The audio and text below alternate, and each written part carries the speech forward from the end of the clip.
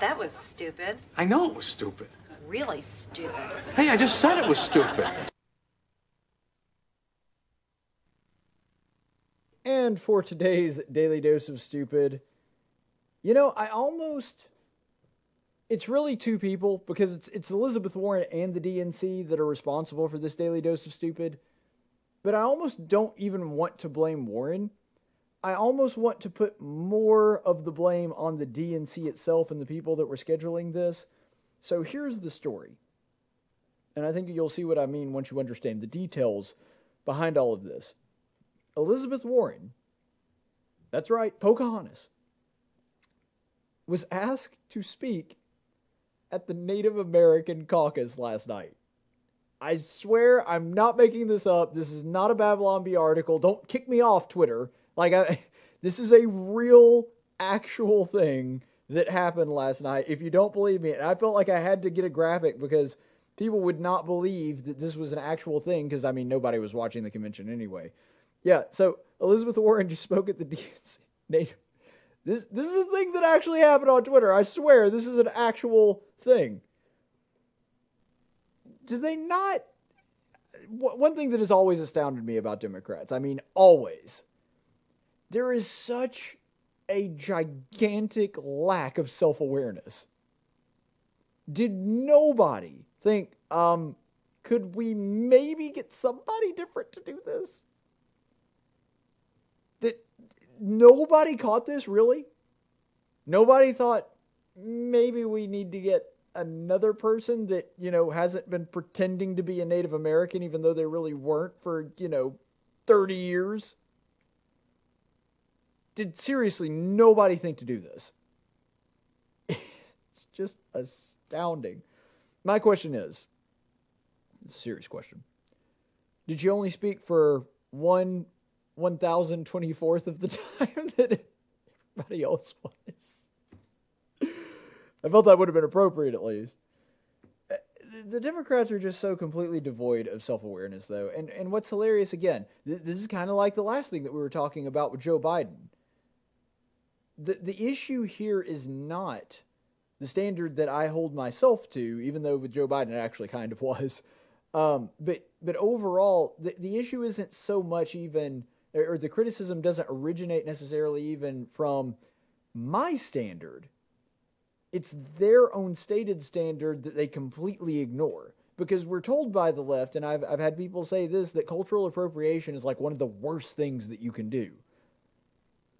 Cultural appropriation defined by them, like dressing like a Native American for Halloween, or wearing a Braves baseball cap. That, according to a lot of people on the left, is cultural appropriation. It's horrible. It's insensitive.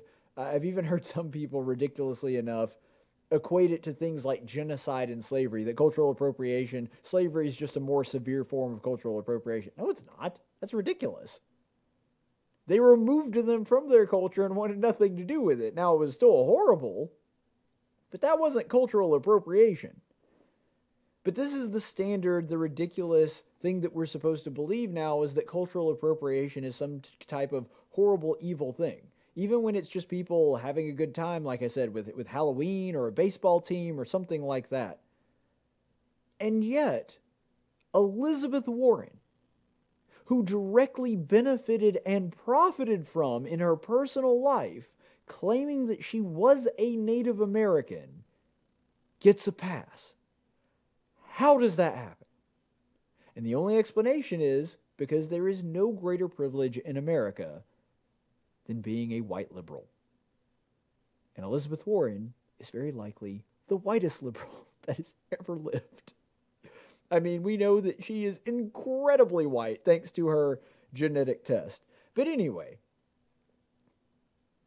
it amazes me that they can't even see that this is something that would be a bit of a, that there would be bad optics on. How can they not see this truck coming towards them?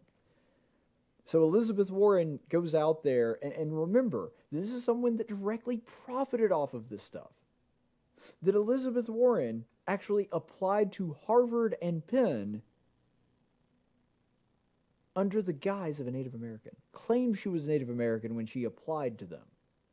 then on top of that, contributed a recipe to a Native American cookbook called Pow Wow Chow. No, I promise I'm not making this up. And did so under the guise of being a Cherokee. And actually, the funniest thing about that isn't even that she contributed to it under the guise of being a Native American. It turns out, after some research done later, she actually plagiarized the recipe from the New York Times. So she wasn't even Native American enough to know a Native American recipe to cook the food. That's how white she is. And perhaps most egregiously, because it was actually against the law to do this, she lied on her Texas State bar exam, claiming that she was a Native American when in fact she was not, which is actually a violation of Texas law to do so, because you're lying on the bar exam. That's actually grounds for disbarment. And nothing happened to her as a result of it. The way that these people strain at a gnat and swallow a camel is absolutely astounding. They got no problem going after a high school senior posing in her prom dress, which happens to look somewhat like a Chinese dress, even though, after some digging up, and this is a real story that happened, it turns out that the dress that she was wearing was actually one that the Chinese designed after getting influence from European dresses and fashion, that kind of thing. But, without going into all that, what's funny about all this is that they'll blow up over that and claim it's the most outrageous thing ever. They'll blow up over a bunch of college kids wearing sombreros at a Cinco de Mayo party and claim that they're evil and racist and they're the equivalent to Nazis because they wear a sombrero and drink a margarita while eating chips and salsa on Cinco de Mayo. And Elizabeth Warren, who built her career at least partially, probably not entirely, I wouldn't say entirely, but at least partially under the guise and was introduced to people for years as like the first Native American law professor at Harvard, that she can do that and directly benefit from. Now, maybe she would have gotten those jobs, or maybe she would have gotten into those schools without applying as a Native American. We don't know, but the point is she did, and that may have been a contributing factor to her getting in. She directly profited off of lying about her heritage. And that doesn't count as cultural appropriation.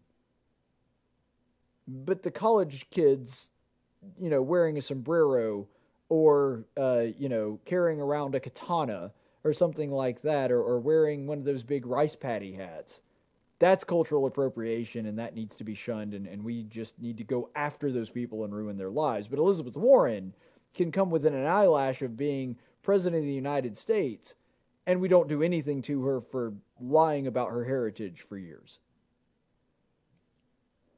I mean, if that's not straining at a gnat and swallowing a camel, I don't know what it is.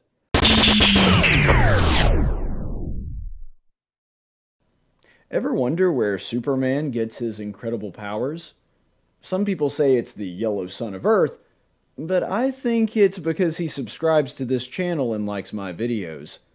Now, I'm not saying that if you subscribe to my channel, you'll necessarily wake up tomorrow as a super strong, nearly invincible alien, but it definitely doesn't hurt your chances.